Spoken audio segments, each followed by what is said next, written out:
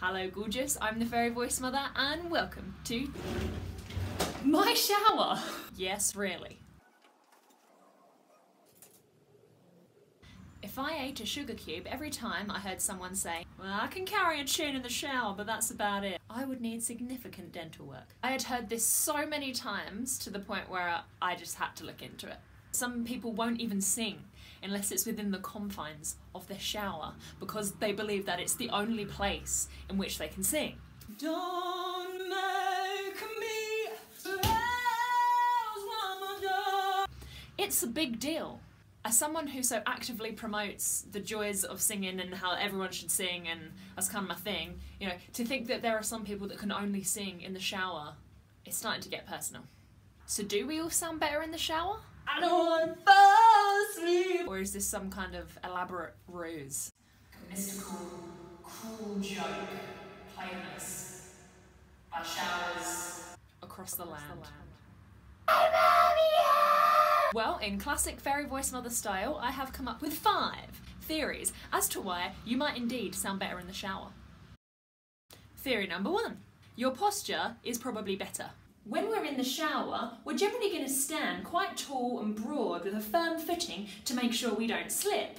And if you're someone that does struggle a little bit with posture, you might find that your posture in the shower is actually better, in which case your voice is going to sound better. Our ribs tend to be a little bit more open as well because we're moving in like this, get the water on our back, and then wear our chest out, get water on the chest, and that flexibility in the ribs is supporting your voice more than you know.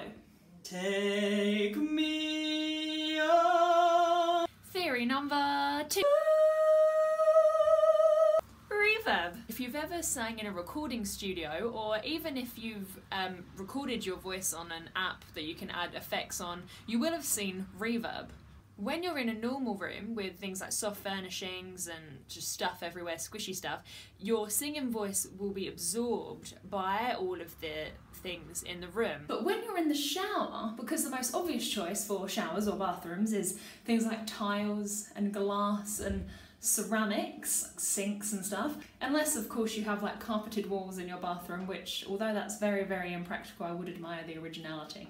We have these hard surfaces in our bathroom so that things such as steam and water can kind of just roll off of them without being gross and mouldy. Just the way that water and steam isn't absorbed by anything in your bathroom, neither is your singing voice. That's why we get that nice reverberation echo effect. In this room I get to hear more of my voice, so when I sing out, the reverberations come back round into my ears. You get this lovely echoey chamber of reverb goodness. If you have a very big empty bathroom with no towels in it, nothing, very big open hard space, you're going to get a bigger echo because your voice has less things to be absorbed by. But if you have a slightly smaller shower room, it will be a slightly reduced echo, but still considerably more than if you were to sing in a cushy room. Here's a little comparison for you. Oh, yeah.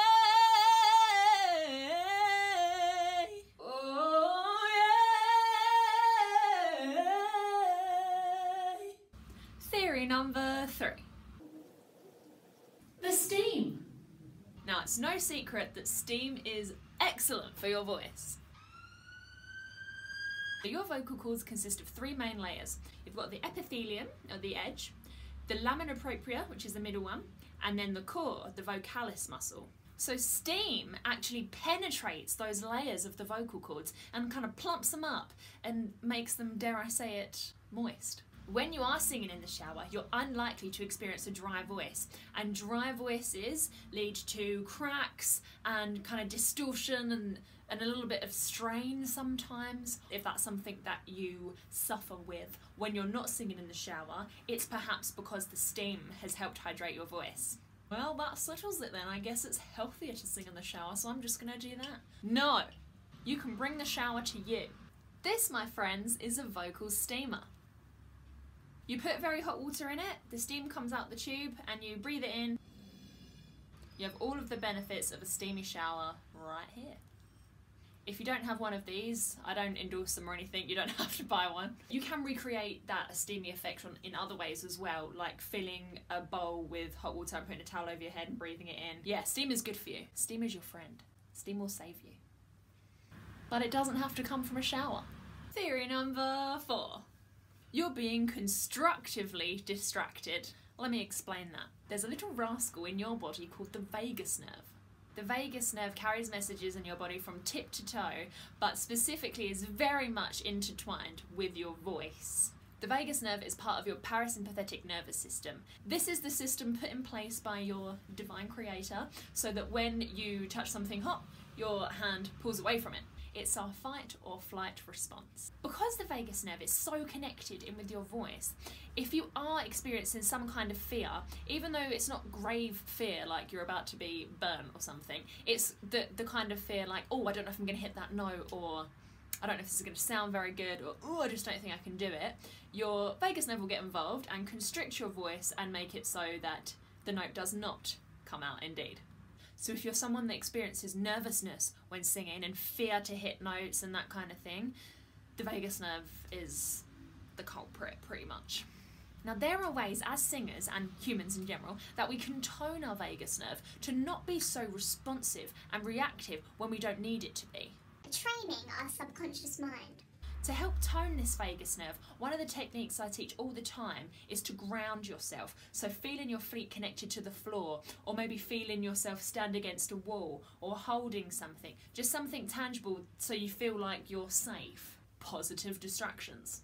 So the shower is full of positive distractions. Obviously the reverb that we spoke about earlier coming in to make your voice sound better, the feel of the water on your skin, the sound of the water hitting the floor of the shower, the tray, I guess.